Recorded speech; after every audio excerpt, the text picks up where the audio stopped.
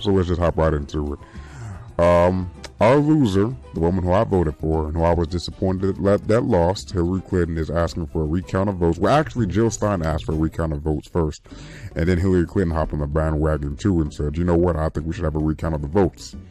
My personal opinion about that is I don't believe we should have a recount of the votes simply because, hold on, pretty cool, simply because, in my opinion, that's just being a sore loser.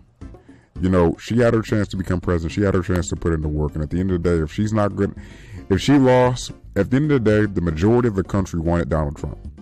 At the end of the day, regardless of what the popular vote says, I know she won in the popular vote, but at the same time, when Hillary was going against Barack Obama, she won the popular votes then, and Barack Obama won more electoral votes, and Barack Obama ended up winning, and nobody cried and moaned about that.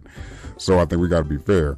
I didn't want the nigga to become president either. I'm not going to lie to you. I didn't want him to become president either. But at the same time, I don't believe in being a sore loser. I feel like we have to abide by the rules. I feel like we got to kind of, even though I don't like him, we got to give him a chance. At the end of the day, for now, for lack of a better term, that's my leader right now. And simply because he's American, I'm going to support him. Because he's an American and because he's the president of the United States, I'm going to support him and pray to God that the Lord touch his heart at some point in his life and let him know that he needs to be a better person.